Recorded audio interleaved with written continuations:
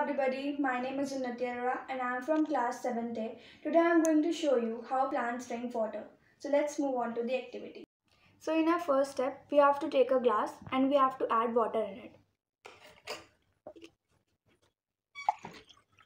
So secondly, we have to add food color in the glass.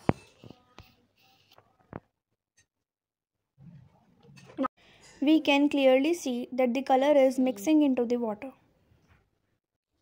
Then we have to take a flower and we have to cut a few centimeters from the end.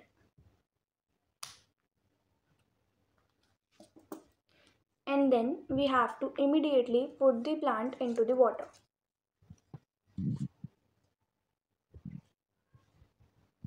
So now we have to wait for a while and let's see the after result.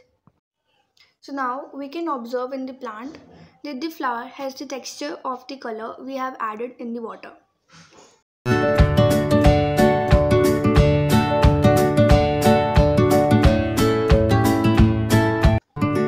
So here the conclusion of the activity is that the water is moving upwards in the plant. So let's answer the question how the water is moving upwards in the plant. So the answer here is xylem are the tissues which help in transportation of water for all the plants.